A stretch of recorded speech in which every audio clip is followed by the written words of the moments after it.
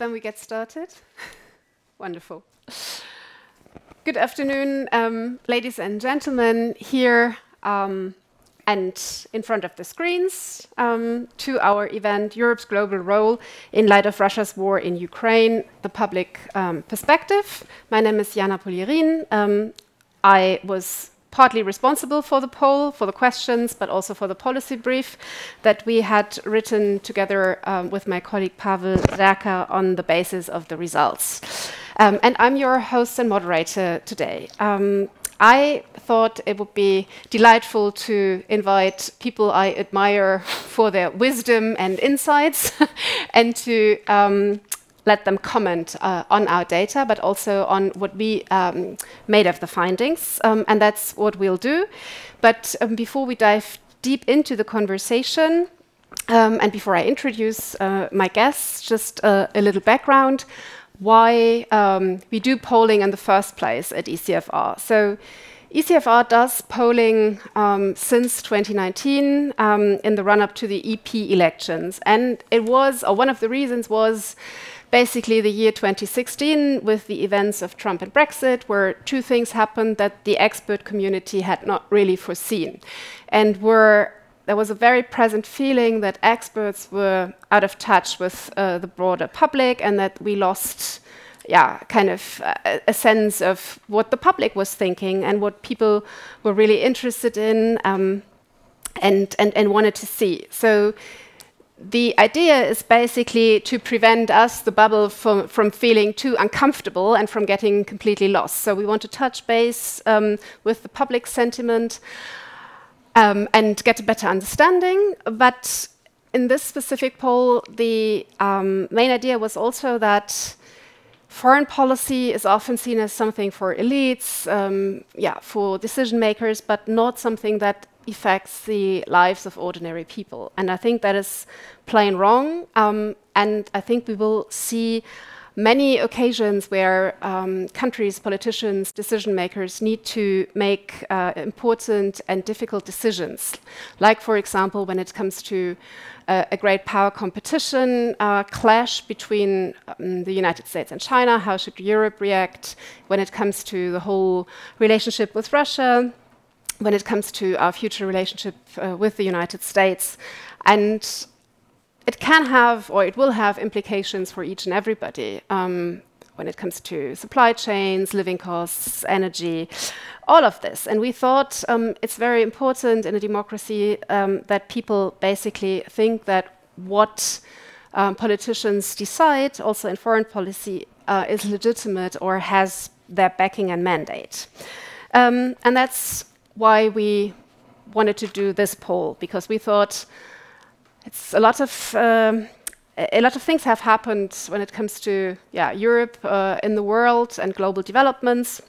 So this poll is actually a part of a broader project we do on Europe's global role with Stiftung Mercator. And the poll is one of the pillars. So when we did it for the first time, not a general polling at ECFR, but a specific poll on Europeans and their perception of other powers and the world 2 years ago, our overall sentiment was that Europeans still very much wanted to cultivate a strategic partnership approach. Basically, Europeans only knew strategic partners and no strategic adversaries.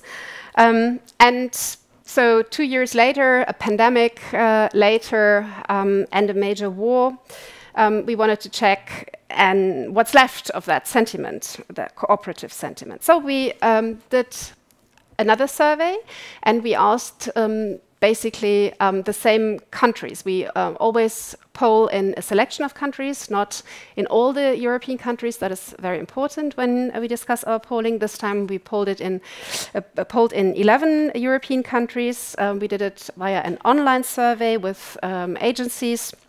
We asked over 16,000 people, which are representative of 78% of the European public. What is important is that the selection of countries this time was basically the same that we used 2 years ago, but we always try to yeah, to find a good balance between north, south, east, west, the center, and that we include the biggest countries in Europe, but also some smaller ones. So a long intro, and we dive into the findings now shortly. But first, I want to introduce my panel, and then I show you some data, and then we go into the discussion. So, ladies first. I want to present Anna Sauerbrei, who is a foreign editor with the German weekly Die Zeit, one of the most renowned and well-established newspapers, I think, in Germany. She has been previously with Der Tagesspiegel and is one of the leading journalists on foreign policy in Germany. I'm also delighted to introduce Stephen Erlanger, who is the chief correspondent for Europe for the New York. Chief diplomatic correspondent for Europe, and he is it's a mouthful. And he is working for the New York Times from Brussels, and is watching Europe, but also has a particular interest in Germany, I sense, for quite some time now. And Manuel Lafont-Rapnouil is head of French policy planning, which goes as CAPS, and is a public official, kind of not a journalist, but someone who actually works in the diplomatic service and strategizes about European and French foreign policy. So we have a and read journalists. And you read journalists, yeah, and get influenced by their opinions. So we have a German, an American, and a French perspective on the panel, and we want to discuss what role Europeans expect the EU, or basically the European community, to play in the emerging global order, and how they want to conduct their relationships with the big powers. And just for you to not fall asleep, I suggest that we look at a couple of data points. Some of them we haven't introduced previously, and maybe we can put on the slides. And that will be quick, but just to give you an impression of our findings. I hope you can all see them. We had asked 2 years ago how Europeans basically perceive their relationship with the United States, China, Russia. Can we stick with the first slide, please, and not go through it that quickly? Yeah. So United States, China, Russia, and Turkey.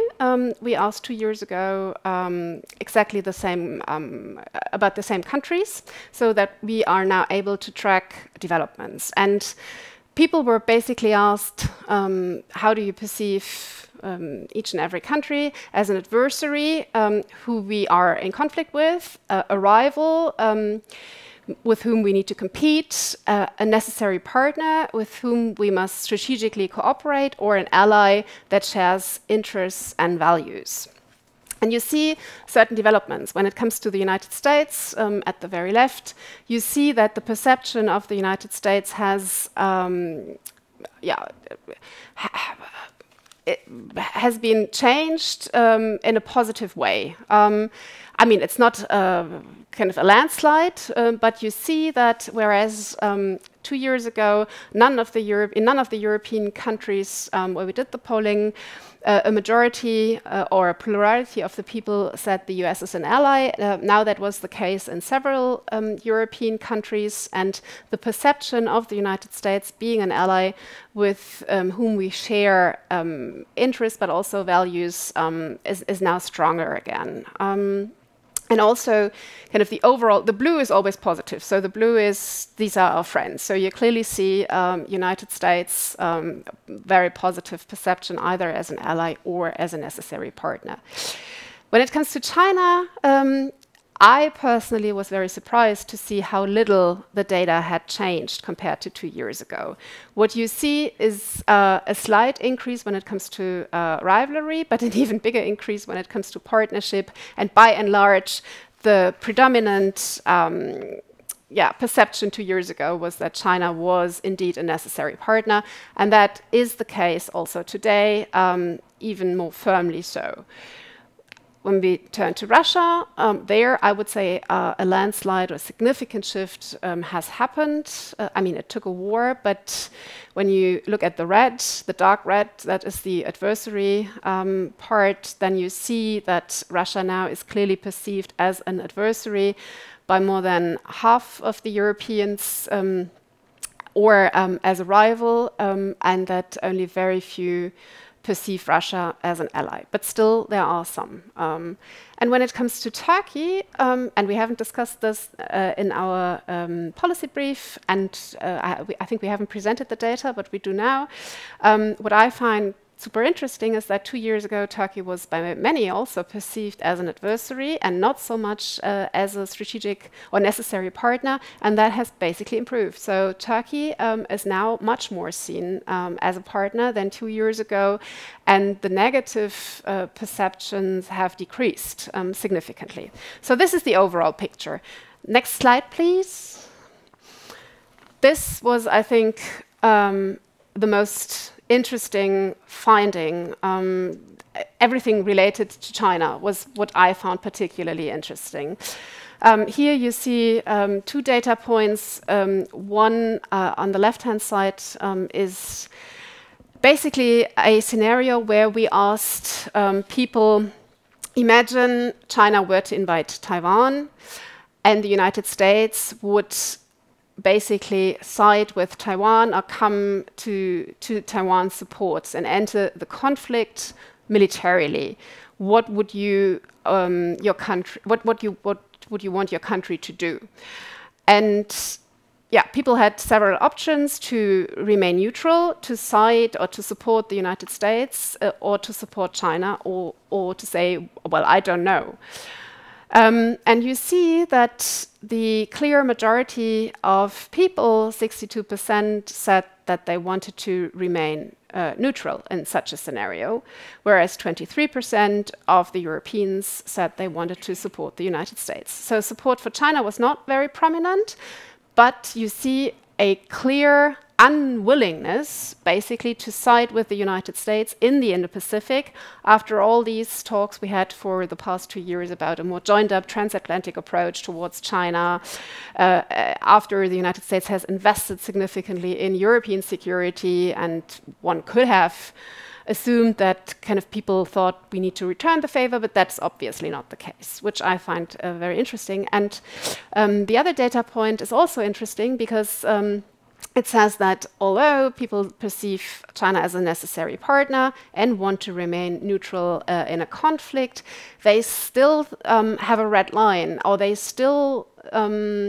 think that, China, if China were to supply weapons to Russia to help Russia with the war, that would be a reason for 41% of Europeans to then impose sanctions, whereas 33% of Europeans would rather not do that. And we asked that as a trade-off question. So we asked people, do you want to impose sanctions on China even if it would significantly harm Western economies, because that is what it would do?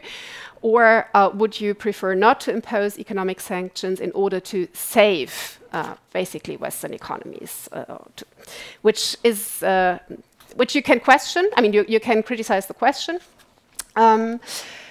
Because I don't know if it's likely not to impose sanctions and not to harm our economies by doing this, but we can discuss this later. But the finding is nevertheless pretty clear. 41% are of the opinion that one would need to sanction China. Next slide. This, I go through that very quickly. We asked this question not only 2 years ago, but already for the first time in November 2020, right after Joe Biden was elected, but still under basically the Trump year's impression. And the question is very easy. It's whether basically Europeans are convinced that the United States will always remain in Europe, committed to European security, and Europeans don't need to do much or care much about their defense capabilities, or whether Europe cannot always rely on the United States and need to look after its own defense capabilities. And here you see that now, even more so than in November 2020, under the impression of Donald Trump, now 74% of Europeans say, well, maybe we cannot always rely on the United States, and we need to get serious ourselves, and we need to be able to defend ourselves with our own defense capabilities. We didn't ask about the EU doing this or the EU being the actor here. It was really just about the Europeans being at least theoretically capable of doing this. But despite the strong transatlantic partnership, the number went up. Next slide. This is a question that deals with our future relationship with Russia. You've seen in the polling that Russia is clearly perceived as an adversary, but we asked about a future relationship after what we called a peace settlement. No, not a peace settlement, I need to be precise here. A negotiated settlement was agreed, which is important because we did not talk about peace. It's just a negotiated settlement between Russia and Ukraine.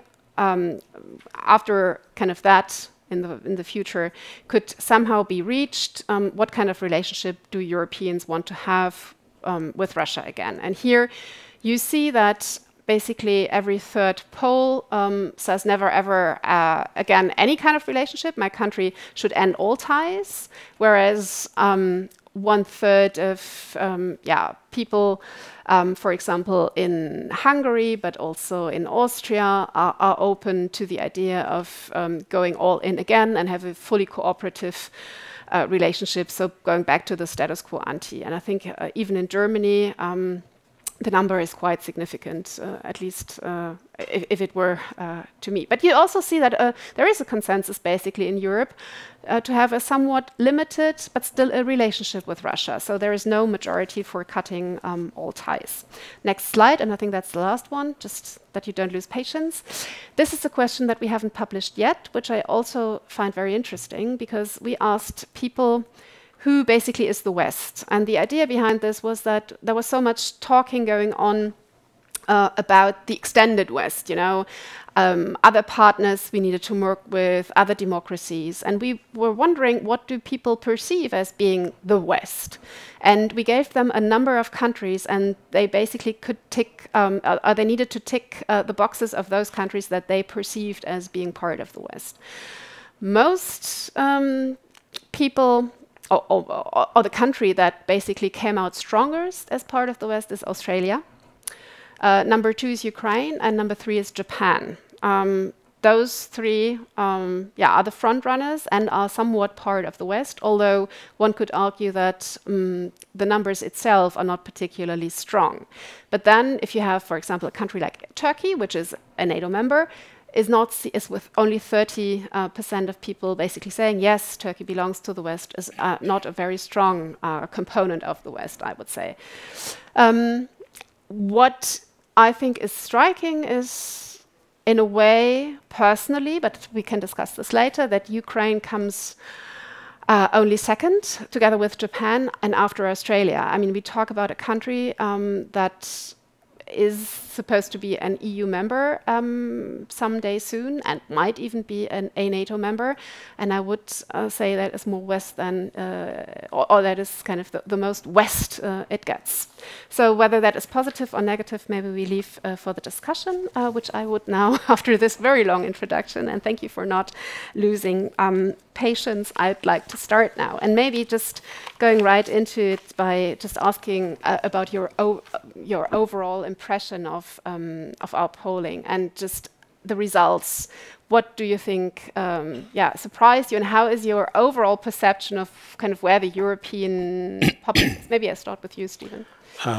Well, Jana, first of all, thank you for asking me. Thank you for coming. Thank you for listening. everyone.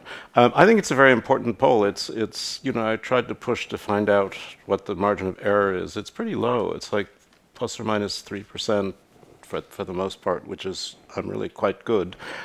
In an overall way, I find European public confused. It's a little bit contradictory in its views, and we can get more specific about it. I think in some ways it's also very reasonable. I mean, this whole idea that China is a necessary partner makes perfect sense to me from the European point of view. The fact that many Europeans see down the road some sort of limited relationship with Russia also seems to me perfectly reasonable and sensible, because it's there, it's not going away, it's not going to collapse, I don't think.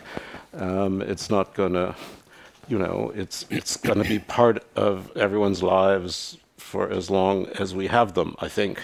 But I find on China, well, I mean, what you see is the impact of the news, you know, which is Ukraine, particularly on Russia. The puzzling thing to me is always, and this may be the impact of Trump still, and it may also be the force of your boss, Mr. Macron, but the idea that somehow the United States is this unreliable partner, despite spending $40 billion to defend Ukraine and the nuclear umbrella over all of Europe, and having more American troops, 100,000 American troops now because of this war back in Europe, and supplying Ukraine not alone, but with, let's say, the largest part of its military, and yet there still is this skepticism, and there's a great desire, there's always a desire to do more for oneself, and one never likes people on whom one is dependent. I think that's true. There's a kind of resentment that happens, a sort of ressentiment. But if you press people, which obviously the poll wasn't trying to do, about what that means to take more responsibility for European defense, how much would it cost? What would it mean buying? Would it mean spending 4% of gross domestic product every year on defense, as I suspect it would, in a country that's still squabbling about reaching 2%, where in the 31 members now of NATO, only 8 have reached 2% of GDP, even though we're within a year of the goal when everyone was supposed to reach that. I think it's just part of the confusion about what it is to defend oneself. But I'll stop there. There's lots to talk about. Anna, maybe you're first. Well, two things that really surprised me. And the one thing was the great range of opinions on how a future relationship with Russia should look like or should not look like among European countries. And it really set me out wondering how the EU can ever find a common position, with the results varying so much between Bulgaria and Sweden, but even among the larger, more influential countries like Germany, France, and Italy, for example. You've mentioned Italy. So that was one important takeaway. We can maybe talk about it later, how that affects policymaking in the future. And the other surprise, and that's why I think it's really important that you do those polls, and you spoke about maybe the media and policymakers being out of touch with the opinions in the larger publics, was China, because my impression was that I can only speak for Germany, mostly in my country, that in the policy sphere and the media sphere, the view of China has really pivoted in the last, say, 5 or 6 years, coming from the Merkel years, with China being mostly viewed as a partner, the very frequent visits of the Merkel and her government to China with large business delegations. And I think it has become much more critical. There's much more work in many of the German ministries on trying to figure out where are the dependencies, what are the risks, how can we work against that. And that doesn't seem to be quite reflected in the data. So people still view China not as the threat that many policymakers view it as these days. So that was an important finding, I thought. Although what I found interesting about the German data is that we Germans seem to belong to the more skeptical Europeans when it comes to China, and that was even true to France. So kind of a country was, I mean, we can discuss this later, but a country whose president has recently traveled to Beijing, and yeah, this trip could have been seen by some as a big charm offensive towards President Xi. So, but even, I mean, in France and in Germany and in the Nordic countries, people seem to be much more skeptical on China than in southeast of Europe, Italy, Austria, Hungary.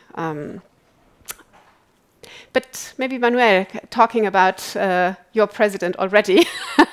And the China trip. So, what is your first, impression? So, thank you, Jana, and thank you for the polling and the analysis in the policy brief, which I recommend everyone to look into. It's really interesting. You frame it in the policy brief as an opportunity to build public consensus on these issues, which I think is important. But there is a reason why more and more think tanks do polls, and why you guys at ECFR do them more and more often on a variety of issues, starting with the European Parliament election, which probably is very appropriate to do polls to much more traditional hard policy issues, which was not the case before. And one of the reasons why this is happening is because it is more and more important for policymaking to understand what motivates the public.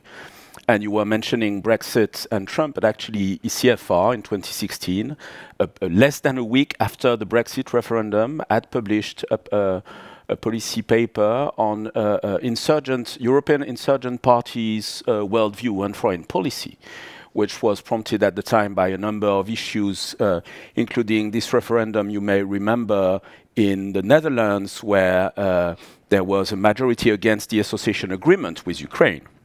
And it was a big deal for the government and big deal to find a way to get to overcome that, even though the referendum was not binding. And the idea of this paper was already that what we were not calling populism was changing the way you were looking at foreign policy, and that there is more and more public opinion interest for foreign policy issues.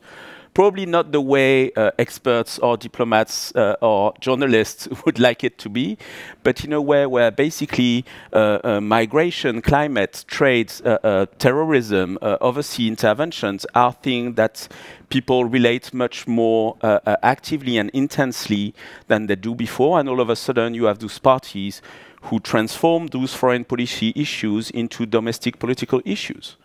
And so it's more and more important to get a sense of that. So I read the poll, I read the paper. I'm surprised by a few points, not by the China point. I'm happy to get back to that probably later. And I'm not so sure that I see a confused public. I think that I see a public which is aware that the world is in disorders. When you comment polls, you shouldn't fight the questions too much, so I'm not going to fight the questions. But obviously the questions have this kind of either-or approach, and it's very difficult to be either-or in the current world, much more than it was the case before. And I think the intro of your paper, Jana, with Pavel, is that Europeans whose worldview was based on cooperation as being good for peace and good for prosperity, are adapting to a world of non-cooperation. And I think that probably they are aware both of the fact that you need to adapt to a world of non-cooperation, but on the one hand, they would rather still have some cooperation because there's a need for that. Climate is one obvious case in point, but there are many others. And on the other hand, they are wary that this competition turns into a confrontation, and they they're reluctant to favor confrontation as the only option to deal with this competition. Yeah, which might not be unwise, actually. This general thinking. Maybe if it's okay with you, I would like to dive deeper into some of the issues, and maybe starting with China, because it's such a big question now for so many Europeans. So we've seen a strong, kind of intent of the Europeans to consider China still a necessary partner, although in some countries, when you look at our polling data more concretely or look in the policy brief, you'll see that in some countries the predominant perception is rival or adversary. But overall in Europe, it's the necessary partner. At the same time, which I found interesting, we had a question on the relationship between China and Russia. And kind of the overwhelming majority of the people we asked saw a close connection, a partnership, as the partners themselves say, a no-limits partnership between them. Why do you still think there is so little Zeitenwende, if you want to use this German term, on China? But on Russia, we saw basically the landslide. Okay, one country is waging war, the other isn't, which makes a big difference, but still. So why do you think China has still this kind of positive reputation? I mean, you said you can understand this. Well, one reason is this building we're in, which is... But maybe you have to be transparent. We are here in a studio which is called Volkswagen Drive. Right. And Volkswagen is a company that is, at the moment, deeply dependent on China, both in terms of its car sales and its batteries. So there's a rational reason to want to have a good relationship with China. And, you know, sometimes in my country, people talk about, you know, the Europeans are soft on China because they're trading with China, which to me is absurd. The United States trades hugely with China. I mean, it's an absurd thing. I mean, it's you know, we can talk about my country also and its polarization, which is quite scary. But, you know, China has become this litmus test. And when I talk to American congressmen and senators, not just think tankers and so on, they are looking to Europe to make decisions on China. And I think it's a little, you know, to me, my personal view is it's a little unfair right now, because I find in this country and in France and other countries, there is a recognition of the problem of dependencies, which started with COVID and all the medical supplies and so on and so on, you know, rare earths, all these things we depend on China for. And the idea of globalization has taken a knock. I mean, it doesn't disappear, but suddenly the new word is, there are two new words, not so new. One is resilience, which is a big favorite word. The other one is de-risking, right? So somehow the problem is between America and Europe, when we talk about China, our resilience is your protectionism and vice versa, right? So there really are issues there. And it makes perfect sense that people, you know, look at China as a big, growing, rising thing that's far away. On Taiwan, I mean, we probably should talk about that separately, but the failure, at least, you know, 62% want to be neutral. Mm-hmm. Now, it's not very clear what European support for the United States on Taiwan would mean, frankly. Yeah, nobody's asking Europeans to go to war. Yeah. But, you know, Europe depends on the same trade routes. Taiwan's a democracy. There are value issues. There are trade issues that make Taiwan not an indifferent question for a Europe that believes in democracy and free trade, again, in my opinion. But this is not so clear from the polling. I don't know if you, by any chance, know similar polls in the United States, or if we just ask your gut feeling. But do you think if we had asked Americans about their perception of China, would it have been more negative? Yeah. So it's more clear-cut in the United States? Yeah, it's become a big political issue. I mean, it just is, you know, it's one of the, there are basically two big bilateral, well, there are others, but the two big foreign policy bilateral issues where you get bipartisan support. One is NATO. Republicans and Democrats support NATO. And two, they think China's a peer rival and we need to do something about it. So Anna, on Stephen's last point, do you think that the positive perception of China is also due to the fact that some Europeans might perceive kind of the sentiment in the United States as something that they don't want to basically side with? I mean, Emmanuel Macron, coming back to the elephant in the room again, during that famous trip, has basically, in that famous interview he has given on his way back, said that Europeans should be kind of cautious not to get dragged into conflicts or crises, I think he said, that are not ours, not European. Do you think that the Europeans just refuse to see China through the American lens and that the European lens is just much more positive? Does that play a role in your perception, in your opinion? Then again, I can only give you a gut feeling because I don't have any polling on that. But I don't think, at least in Germany, people see it much through the American or even anti-American lens. But I think it's rather a feeling that, as you've said, it's far away, and China hasn't, other than Russia, really done anything very visible, very tangible to Germany. They haven't even sent a spying balloon to float over our territory and collect data, like in the United States, which I think to Americans was a very tangible experience of what the conflict looks like, and that it can come to your territory. And in Germany, I think many people just can't grasp the so-called China threat. I mean, of course, we've seen through the pandemics that certain goods were lacking and that some of the goods were even lacking on purpose or given to other countries like Italy, instrumentalized in building relationships. I think that's forgotten now.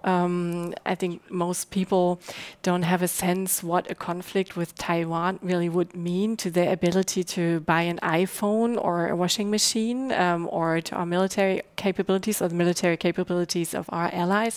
I think that's something that still has to sink in. And with Russia, the threat is so obvious. It's just a brutal imperialist country living out its imperialism on a neighboring country that's only like 4,000 kilometers away, where people have maybe traveled before. And that's not the case with China. It's sort of an invisible imperialism, I would say, to most Europeans, or at least the Europeans in Central Europe. Of course, some countries like Lithuania, like Italy, have had a much more tangible experience feeling those trade relationships or the instrumentalization of trade, but not here. So, Manuel, in our policy brief, we basically came to the conclusion that Emmanuel Macron got a lot of criticism from people like, for example, me. I was very critical. I wrote a critical commentary. Other think tankers did too. I think other heads of state and government, remember the Polish president in the United States, were quite outspoken. So a lot of criticism for the trip, or not the trip per se, but kind of the interview first and foremost, or maybe also the promo video on Twitter about the great partnership. But our finding, I mean, was clearly that European people, the public, seem to be more in Team Macron when it comes to neutrality, in the case of Taiwan, like not getting dragged in a conflict that is not theirs, the general perception of China as a partner more than as an adversary or a rival. Then another data point that we had when we asked people about how risky they think the relationship with China is when it comes to trade and investment. Because that is, I mean, we are not talking, when we talk about the China risk, we are basically talking also about an economic risk, about China using economic coercion to blackmail us, about our overdependence on China. I think we're not really talking about a military threat or something, which is an abstract threat, but which seemed to be clearly too abstract for many people. In our polling, more people thought kind of risks and benefits are equally balanced, or the relationship is more beneficial than risky. So was Macron right? So three things. Yes, of course. Three things. I'm not sure I would oppose Team Macron and Team von der Leyen as you do in the policy brief. I think the no decoupling but de-risking is basically what France has been promoting for several years now. If you think in terms of investment screening, trade defense instruments, anti-coercion, you just mentioned it, export control, these are things that France has been pushing for, not everybody agreeing at the beginning, and this was a huge priority for the French presidency of the EU of last year, where there was a few other topics also on the agenda with the start of the war. Nonetheless, we pushed for that quite heavily.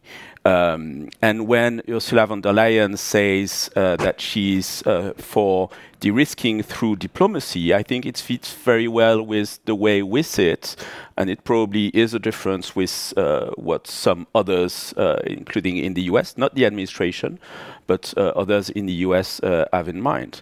And while I might it on Taiwan, actually when the president was on the trip, there was a frigate coming into the Taiwan Strait, which was not a coincidence, which was not a singular event, which is something we do regularly. The Chinese know it, the Chinese don't like it, they protest about it.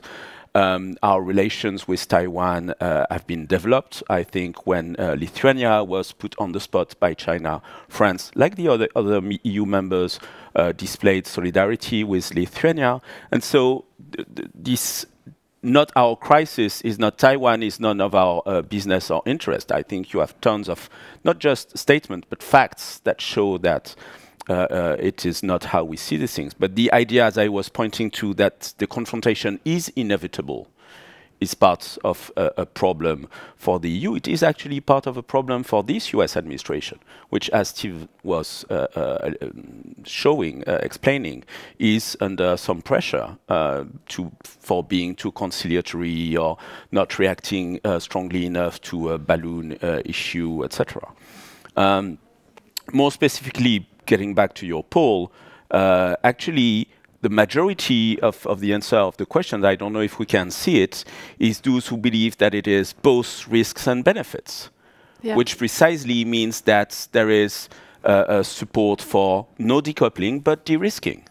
If it was more risk or only risks, then it would probably be you would probably be going for decoupling. If it was benefits rather than anything else, you would be saying let's not do anything. But if you have a plurality that say that the trade and investment relation is basically risks and benefits, and if you add to that those who believe that it is more risky than benefits, then you have a majority of people for that version. And so, yes, it's probably a case in point for our policy, but for what von der Leyen framed in a speech by this formula. And on Taiwan, my third point, it is striking that there is a majority in all countries for this neutrality position. I think again, I'm not going to blame the question, even though I think saying support the US rather than support Taiwan changes the way to look at it a bit. Not that the US is someone you don't want to associate with, but that support the US probably means in people's mind doing a military operation, a heavy military operation. Whereas even for Ukraine, we've all agreed that the idea was that we wouldn't be co-belligerent, and yet there is huge support to Ukraine, etc. And so if you go for sanctions, if you give an option of what do you do nothing, or do you do sanctions, etc., I suspect you have a more mixed image. And on the other question, which is separate because it's on Russia and Ukraine, but it probably, you put it on the same slide for a good reason, I think, which is it says something about how the European public would react to Chinese behavior. In the case of Taiwan, Taiwan would seriously harm Western economies, whether we take sanctions or not. Yeah. And so it would really change dramatically the kind of assessment of what you were saying, that does it seriously harm our economy or not. And my last point on that neutrality is, I think when people answer the question of if China invaded Taiwan and the US came to its defense, would you support the US or remain neutral? Remain neutral is probably a good expression of the fact that people would rather have no conflicts. And when the conflict happens, if it happens, usually in polls you have a big change in the opinion position. And that was the case with Ukraine. The level of support for Ukraine now is way higher than it was 2 years ago with the same kind of questions. There's a reason for that. Yeah. I would maybe jump in because I agree and I don't agree.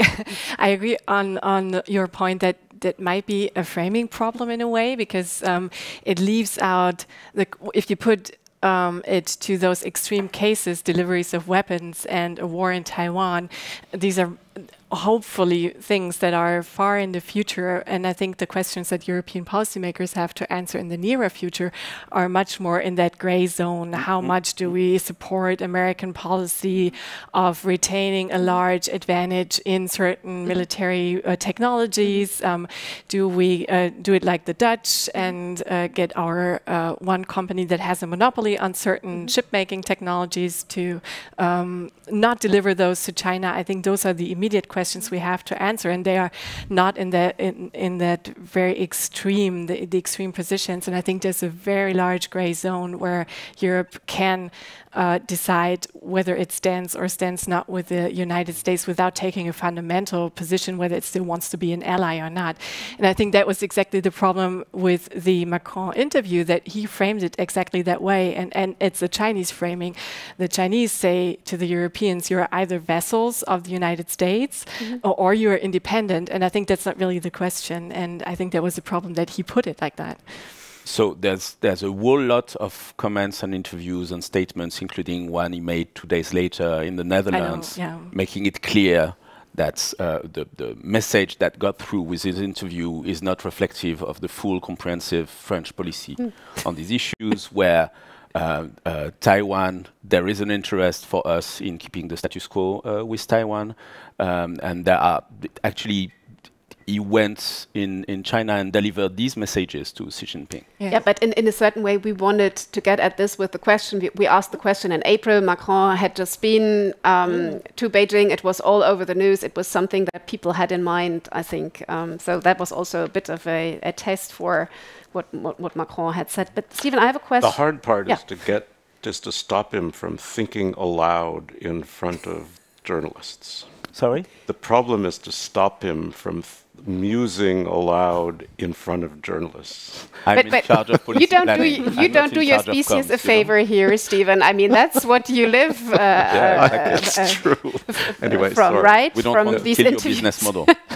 But I have coming back to China and the de-risking approach, because I think there is actually a basis for de-risking. I don't think, I personally would not say seeing the partnership as having risk and benefits at equal level is a mandate for de-risking. But when I look at our polling, we asked more specific questions about are Europeans basically willing to accept Chinese ownership of, and then we asked several things, a football club, a news company, a newspaper, a tech company, or critical. I think we did not even put critical infrastructure, but just infrastructure. So bridges, ports, on everybody's minds. Maybe telecommunication networks. I would consider critical infrastructure.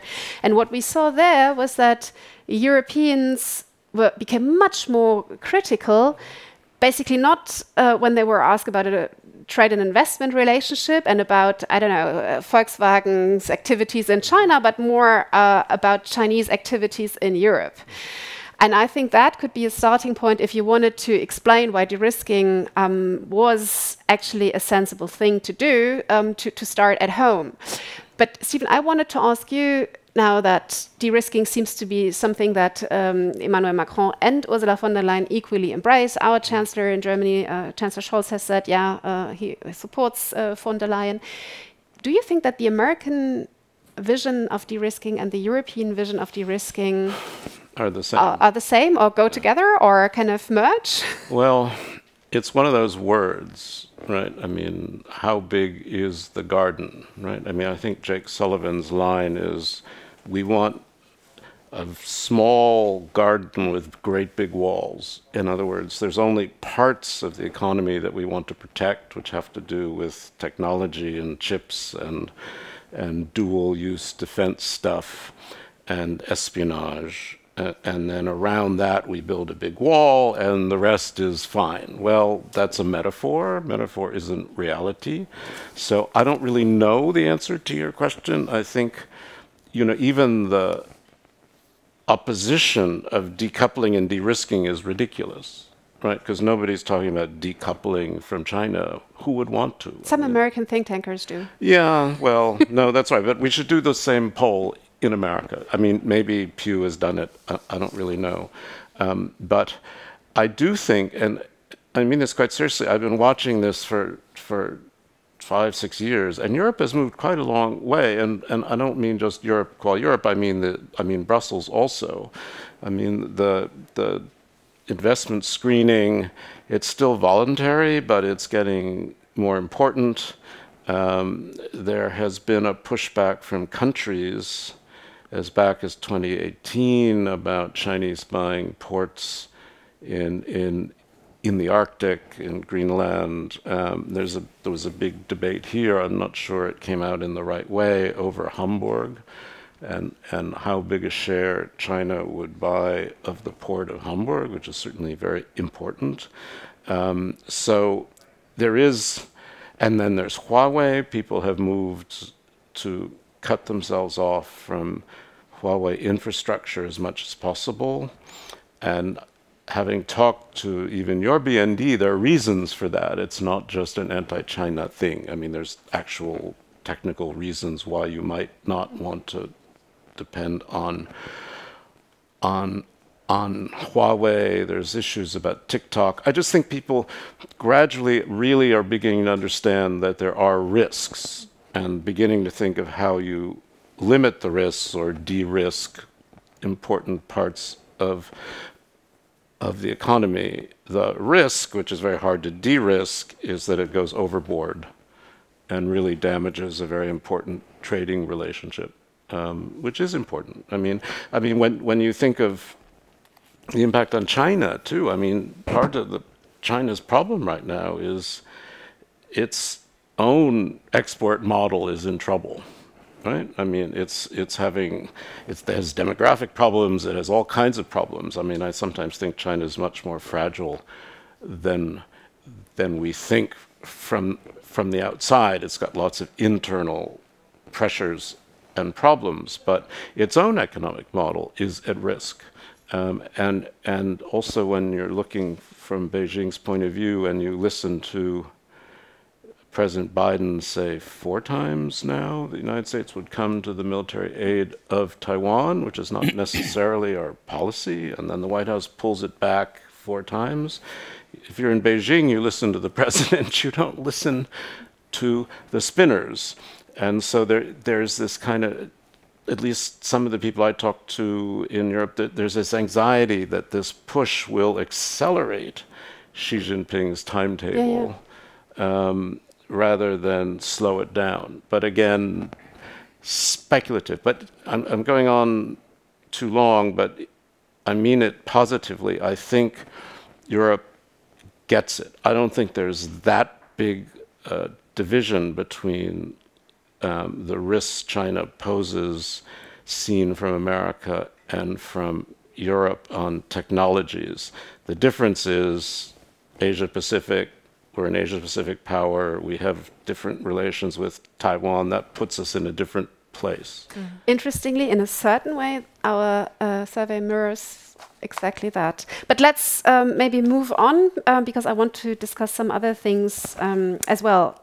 The next thing I wanted to discuss with you is what to make of the huge amount of people who don't want to be dependent on the United States when it comes to their own defense. Manuel, again to the French channel the kind of your inner kind of Macron advocate.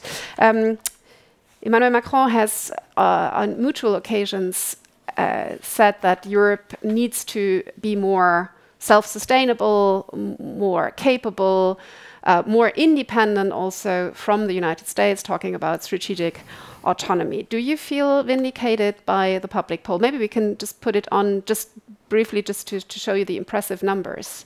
Is that a mandate for you, for Macron? Which was impressive already in 2020. Yes. It was already more than a majority of people saying we can't always rely on the US and we need our own defense capabilities. So I'm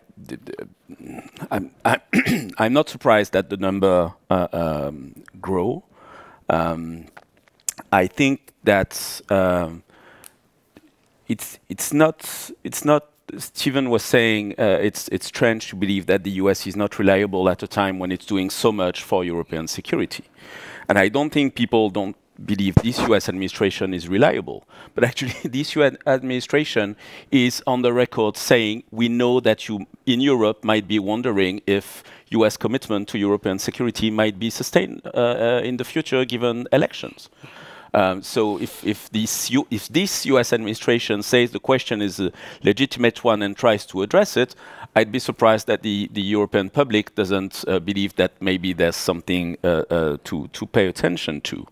And the second thing which is striking is actually if you want to favor as strong and close as possible relationship with the US, then you have this US administration who also on the record say there is nothing to be feared for the US from strategic autonomy except a fake autonomy, because we need Europeans to get the muscles that they claim through this discourse of strategic autonomy. And so the framing is not,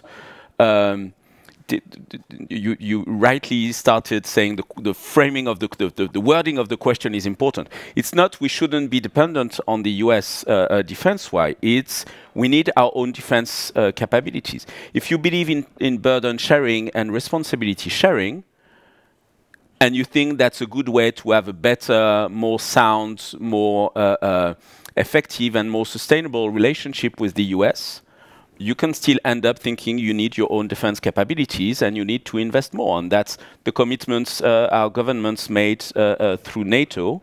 And there's probably lots that the EU itself can do also. So no, I'm really not surprised. And I don't think many EU governments are surprised that there is a big discussion still on European sovereignty or strategic autonomy. Is that the right wording? Should we look for being independent or not, etc. But if you look at what we are doing collectively, more or less goes in a very similar direction, which is we need to be able to do more on our own.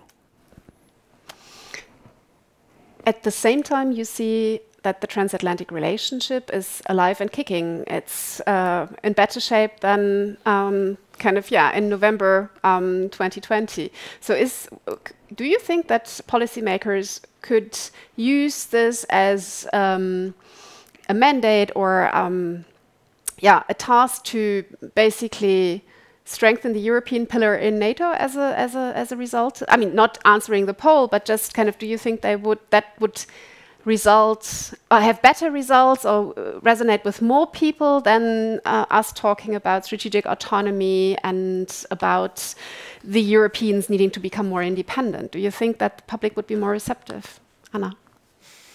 I think it's hard to say for Germany whether that really transforms into the willingness of spending more, because that's what it comes down to. Defense is very costly, and I think we're just now. It's too early to tell for Germany because we're only just now seeing or starting to feel the trade-offs that have to be made. The German finance minister now has to cut 20 billion from the budget or to keep the debt limit, and he's now discussing with his fellow cabinet members where to take the money from, because one line Germany is following that the defense budget is not to be touched. So the 20 billion have to come from the other ministries, the other household components. And I think this is the first time that also the German voters really see that, okay, this is really costly and we have to take it from, I don't know, from the Ministry for Families and from education and from traffic. So I guess that's something that will be answered in the next German elections for this country, but of course it's also true for other European countries. And then I also wonder whether to really have some, I mean, no, I don't wonder, I know that to have some effect until the next American presidential election, which is at the end of next year, it's really too late. I mean, if Donald Trump becomes the next American president, we will be pretty much on the same level of defense capabilities that we have now. There's no way this can be changed this quickly. And of course, the outcome of that election might have another effect on the German debate and the European debate about that. Can I just add very quickly? I don't know what's going to happen in November 2024. It's a long way away. I don't know if Joe Biden is going to be alive, you know. Yeah, Inshallah. please. No, Yes. I mean, seriously, who knows? He's just had a 2-day root canal. So what does that tell you? Nothing. So I think we also, you know, Trump's under indictment now in 2 different cases, and there are 2 more investigations coming, and of course he can run under indictment, but I think it's a complicated picture, and it's got a long way to run, and I think people should not get too upset yet. I also wanted to remind people that actually, I don't know if his people told Trump, but under Trump, we put more American troops back into Europe, the ones that Obama took out, and we put a tank brigade back into Europe, which Obama took out. I think the important point is whether he knew or whether he didn't. Well, but it happened, and he authorized the sale of weapons to Ukraine that Obama did not. So, you know, it's a complicated picture, that's all I would say. And I think, you know, Manuel, I mean, you're right. I mean, I'm actually a believer in strategic autonomy if it's done in an intelligent way. I think Europeans should do more for themselves. I think they should have their own defense industries because taxpayers have the right to spend money on jobs at home. I mean, all these things make perfect sense. And the way Macron frames it, and he's been framing it this way actually for quite a long time, it's as a, you know, in combination with NATO, as a European pillar, not as an autonomous European army, blah, blah, blah, blah. I mean, I'm all for that. I think a lot of Americans are actually expressed that way, see the benefit. We've been asking Europe to spend more money on its own defense ever since Harry Truman. I mean, it's a regular plea. So it is also true once in a while when Europe acts like it's going to do more, we get ambivalent. Right? That's true. I admit that. But I think, you know, given Asia, given the worries about China, I think Washington would be really happy if Europe would step up more on Ukraine, would spend more on its military, would take EU accession seriously to the Western Balkans and Ukraine, and have a serious debate about what it will cost you, because it's going to cost you a lot. And this is what, as Anna said, worries me. I mean, you're still fighting here about 2%, and will you get to 2%? And 2% in Germany is quite a lot. I understand it's quite a lot of money. But it is a floor now at NATO. But we committed to 2%. I think we will do so tomorrow when we publish the national security strategy. Right. We're just not spending it. That is or long term. Not with this budget. that is the problem. Yeah, but I want to get your. I mean, you two are journalists. Your job is basically also to get foreign policy across to the people, to make it transparent, to explain why it matters. And you, Manuel, you need to invent intelligent foreign policy strategies that basically, of course, also shape opinion and take it into account, but also lead or try to guide, I think, public opinion. One interesting result in our polling is that 60% of European citizens don't feel basically well represented when it comes to foreign policy, or don't feel heard. They said that their voice is not taken enough into account when decision makers make foreign policy decisions. Do you think this is just because European citizens always want to get more of a say and be included in, and are not happy with their governments in general? Or is there really a problem when it comes to foreign policy being too detached from the elites? And if so, how can we, I mean, you and me, but how can experts, journalists, policymakers basically explain better to the public why it's relevant and give the public, first and foremost, the feeling that they are heard, that they can have a say, that they have an influence? Any ideas? Volunteers? Plenty. Yeah, then shoot. So first, that's why it felt a bit strange that journalists would tell me that it would be better if the president doesn't speak so much to the press. More seriously, I was teasing you. More seriously, I think there is a need to talk more about these issues to the press, and that the press talks more about it. And when I think of the press, it's all kind of press. And social networks. In France, if you want to talk to the broader public, you go and talk to the regional press, and the interviews are very different. But you've seen a lot of ministers of foreign affairs or European affairs in the regional press for the last 6-7 years, and there's a reason why it is the case. That's the first thing. Second thing is there is a big change in the way the French Ministry of Foreign Affairs communicates these days. If you go on social networks, and precisely every social networks, not just Facebook or Twitter, but everything, you see a lot of data visualization. You see a lot of short videos. You see a lot of different formats. There's, if you understand French, there's a very good podcast series on the Ukraine crisis, which is kind of more of a radio show with details and everything. You try to not just do what classical diplomatic communication was, which is you talk and you expect people to come and get what you said, get the message, because they are interested, because they are think tankers or journalists or fellow diplomats from other governments. But you try to make sure that the message gets across, and gets across the target. And the target is directly the people. It's not just your usual traditional bubble. And the third thing is, because it's not just about communication, and there is in the US this big discussion about what a foreign policy for the middle class looks like, and that was a big idea of the National Security Advisor, Jake Sullivan, who is now the National Security Advisor of President Biden, when before the election, he prompted this big report about foreign policy for the middle class. And the idea was, as I was saying, you can't have a foreign policy that the public believes is for some kind of interest, but not their interest.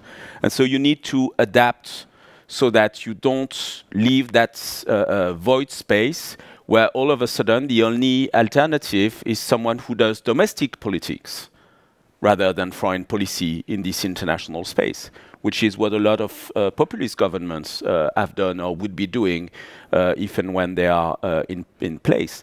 And that raises a lot of questions on our trade policy, on our economic policy in general, on how you make the case for solidarity policy and development assistance, on why you need to spend your 2% on defense and maybe more, which makes the case for why you should have some kind of industrial returns on that investment, because 2% on defense is an investment, not just in terms of jobs, but also in terms of research and innovation, for instance. So all of that is a different way to look at how you are doing foreign policy, and it's happening in most of our countries, actually. Mm. Do you think, Stephen, that foreign policy for the middle class really resonates with the people? That kind of this strategy has had any impact? Actually, I think it has, partly because, very unusually for a Democratic administration, Biden has a national industrial policy. I mean, it's pretty protectionist in some ways. I mean, and it's aimed at creating jobs for Americans. I mean, that shouldn't seem unusual to most European countries, but for us, it's, you know, we have tended to be more free traders. That hasn't been true for a while now, but the Democratic Party, you know, has always shied away from this kind of thing, and Biden's embraced it. So, and Biden thinks of himself, you know, everyone has his own myths about themselves, but he thinks he's the candidate of the forgotten American middle class. And in part, his success against Trump is exactly that, because Trump has claimed to speak for that forgotten class. So, I mean, it's been a very deliberate strategy, I think, and so far, so good. We'll see. I mean, Biden's still very unpopular. The one thing I would say, which is a big problem we all have, is that elites are really unpopular, and governments tend to be unpopular, and leaders are unpopular. I mean, there aren't a lot of leaders with very high opinion ratings. So the skepticism among people, you know, among, I don't know what you call them, the people, the narod, the voters, is high. It's just high everywhere. And partly it's because, to me, thinking of Europe in general, a lot of the promises of, you know, the EU, I mean, they've come true sort of, but the promise of considerably greater wealth and more productivity and so on, it's not been so clear, frankly. I mean, European growth is still very slow compared to other places. Self-confidence in Europe generally isn't tremendously high. Confidence in leaders isn't very high. And what is foreign policy but an elite project? So explaining it is crucial. You know, why it matters to you, why it matters to your family, why it matters to your ability to read what you want and listen to what you want. Let me stop you here, and because Entschuldigung. I have a question to Anna, which is related to this, but it's also very much in a German context, because maybe also in France and the United States, but in Germany, kind of this format of Bürgerdialoge has become very popular. So Annalena Baerbock has toured through Germany trying to explain foreign policy. The Munich Security Conference has this outreach program. I know that Die Zeit had several attempts to meet basically the reader and to engage. Do you think all that is the right strategy, or has any impact? I think it might have some impact. I think it does. I mean, of course, you reach a very limited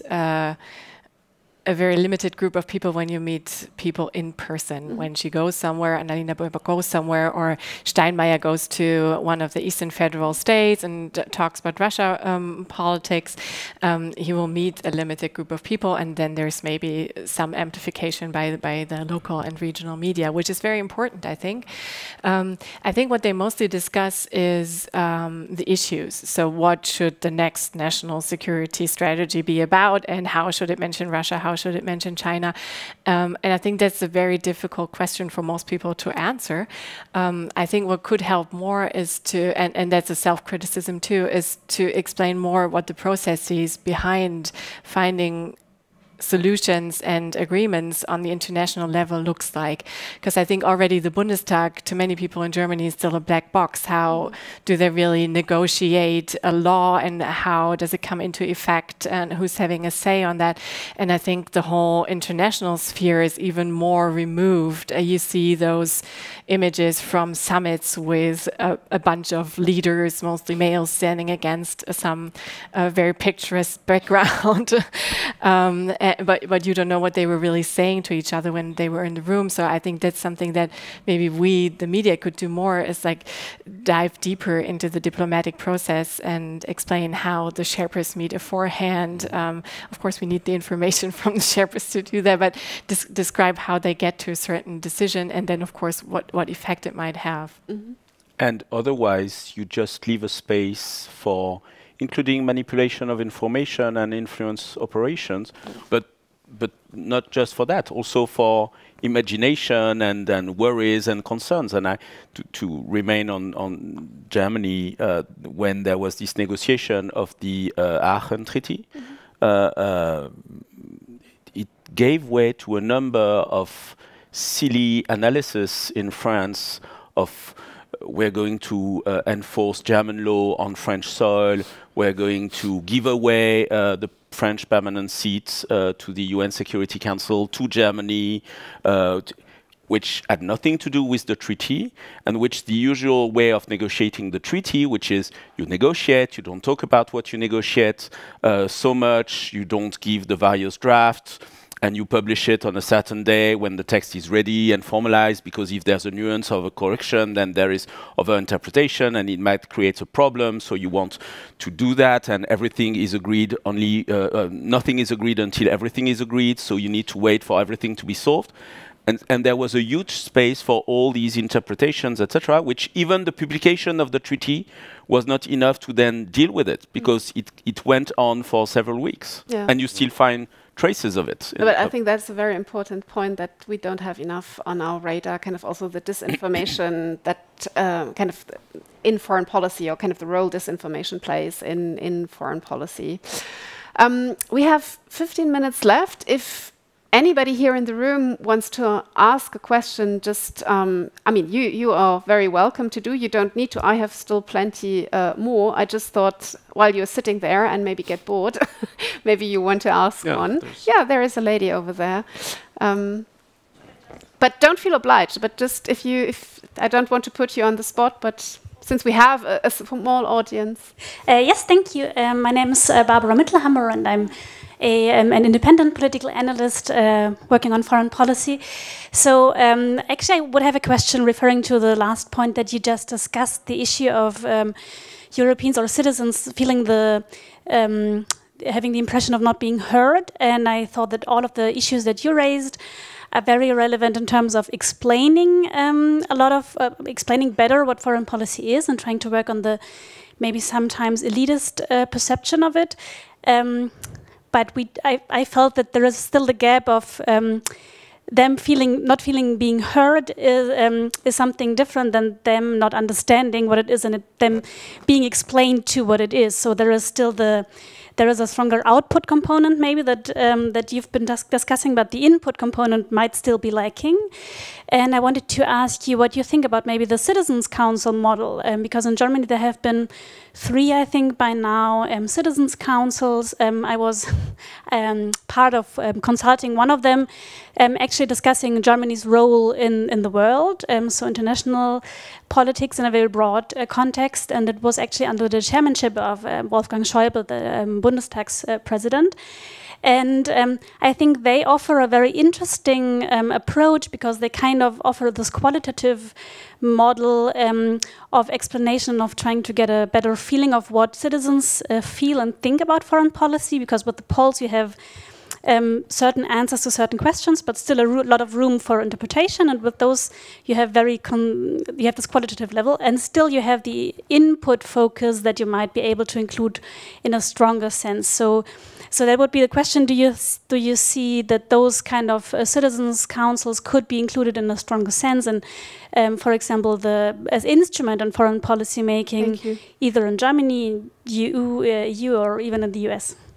So it is not only about explaining foreign policy to the people. I will never forget my encounter with a bunch of Austrian citizens, where we talked about trust in elites, and I said in German, yeah, we need to basically, in German the word is abholen, which means basically that's what you do with kids in kindergarten, like you take them home, basically.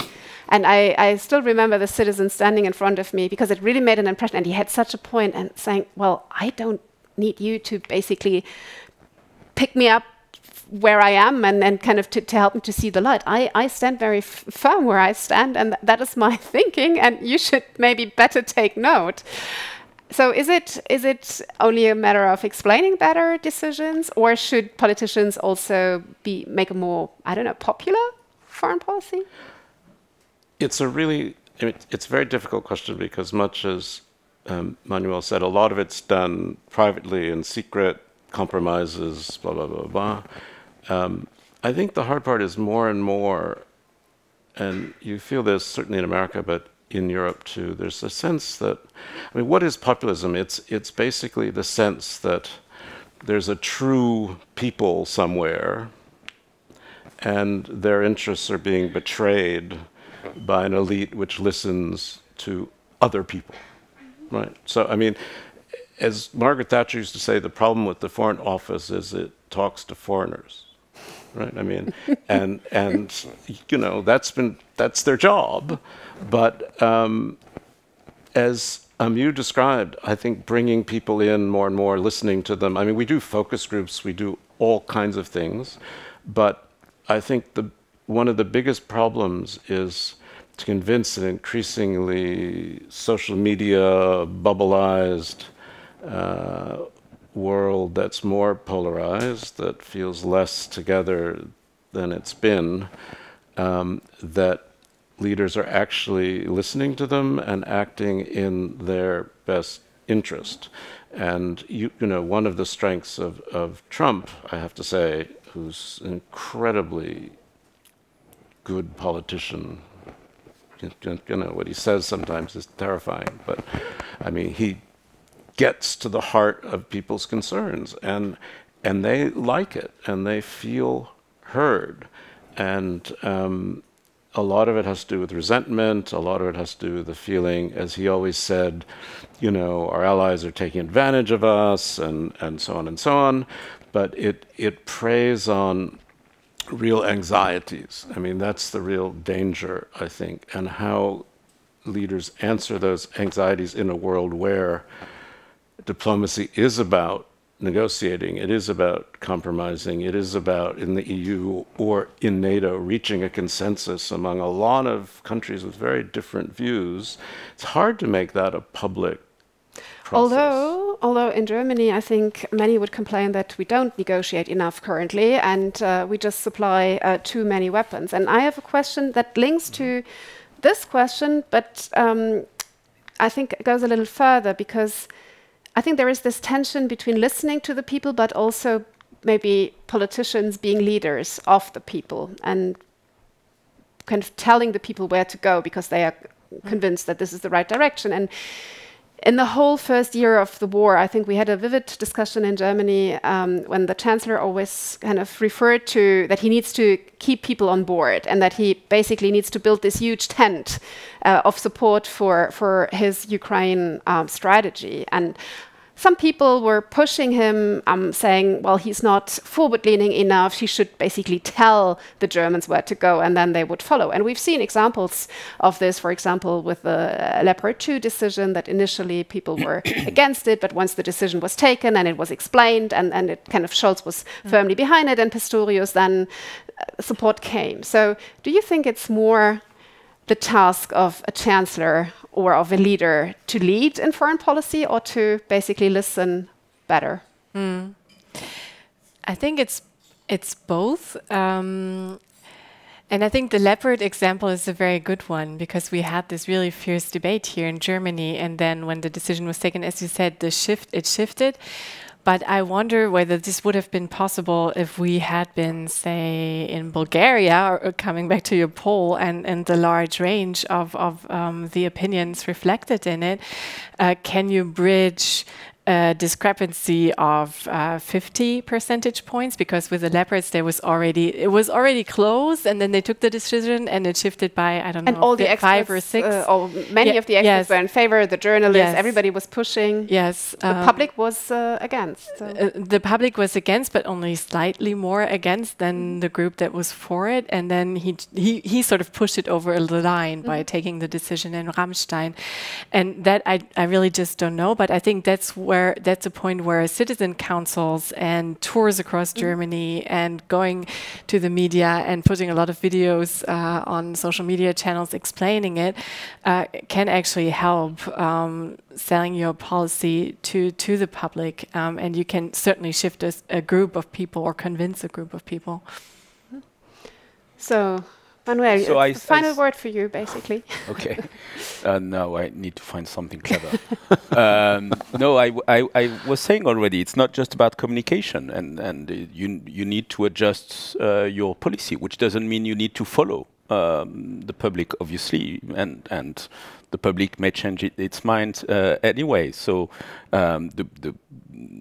that's why the debate is important, and that's why it's not just about journalists talking about foreign policy or international issues in the media, but it's also about the role that think tanks do play, and the Leopard is a very good example of starting a debate because you have a sense that it's going to get to the public space anywhere at some point. So you might as well start it earlier and have it in an informed way. But it's not that far-fetched idea, actually. It's not just that you guys are doing polls or that Annalena Baerbock is doing these tours, which, as a policy planner, I'm very interested in how she does it and what it means, etc., etc.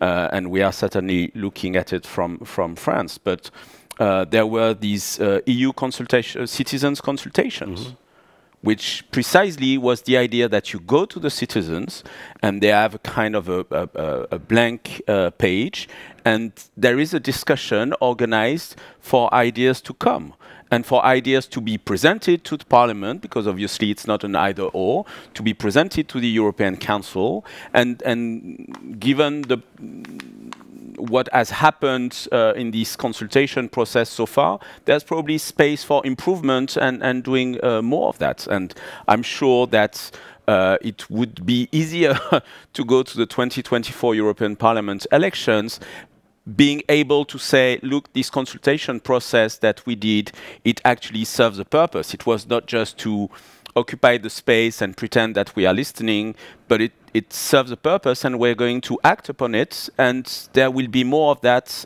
later. And maybe we have a sense that, yes, but this is the EU. In a sense, the EU is domestic politics more than foreign policy.